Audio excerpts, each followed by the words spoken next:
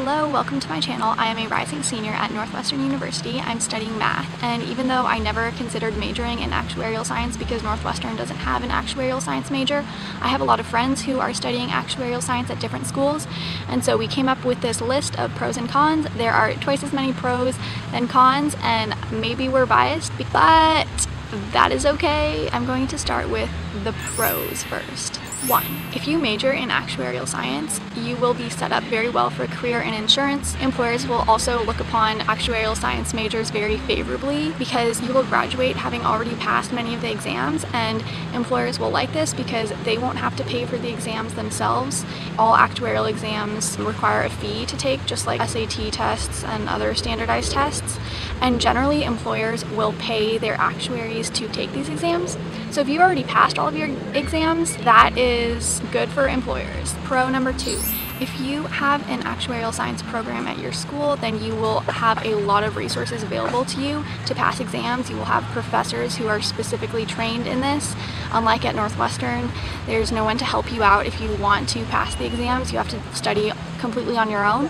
So if you major in this, then you will have plenty of resources. For example, you won't have to pay for any study manuals or study materials or practice tests because those will probably be handed to you in your classes. Pro 3, you will have a very good professional network and professional resources in general. When I was a freshman in college and I went to my college counselor and asked her for help to get an actuarial internship, she did not know what that was. And so I was pretty much on my own. But if you go to a school with an actuarial science program, all of the counselors will know what actuarial science is. They will be able to help you out and connect you with alumni who studied actuarial science. 4. You will probably get some coding experience, which is very helpful if you want to be an actuary. Pro 5. The stereotypes that come with being an actuarial science major.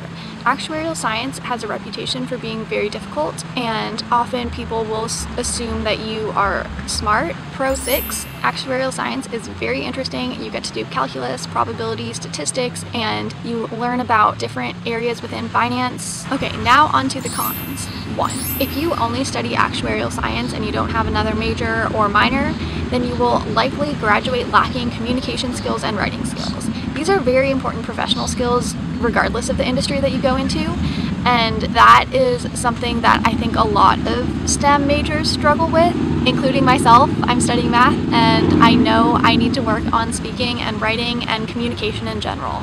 Con number 2. Actuarial science is a very narrow major that is intended to prepare students for an actuarial role at an insurance company.